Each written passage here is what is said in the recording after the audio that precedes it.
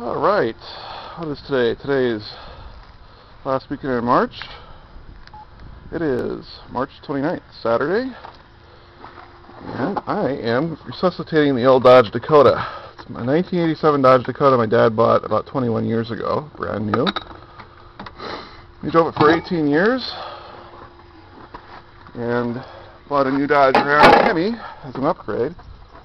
I then took this off his hands and I'm attempting to restore it. I'm actually spraying some seafoam deep creep down the carburetor neck.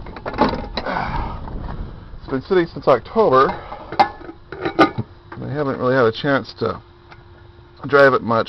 The engine's kind of got low oil pressure, a little bit of rod knock, the timing chain's loose up front. What's going to happen is I'm going to send it to a engine rebuilding company here in town.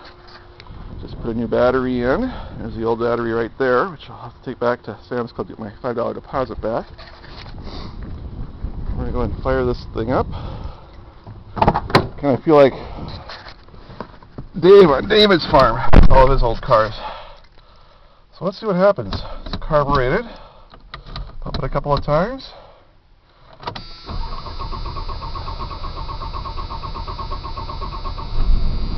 My goodness. Oh, wow. It lives. Now, mind you, this thing has been sitting since probably mid-October. I have not driven it. She's real shaky. She's got a bad lifter and probably a stuck valve. You can hear it clicking away.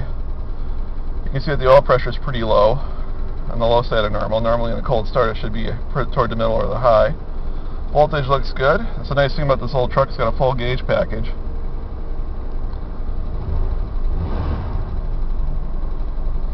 Just let it idle for a bit.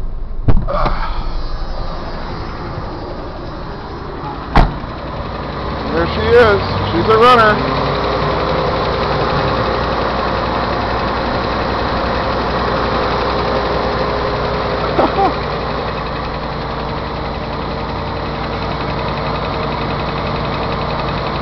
All right. She's a 87 Dodge Dakota, four-wheel drive. It's a 3.9 liter V6. It's a long box. It's actually an Arctic blue, the original paint.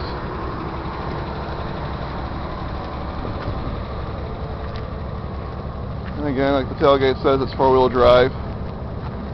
And my hope is to restore it. Get some new paint on it, the interior redone, and get it running.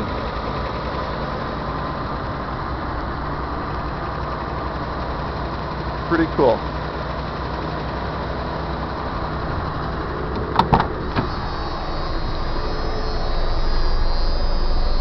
Well, we'll let it run for a bit, and I think maybe I'll take it around the block and see how it drives.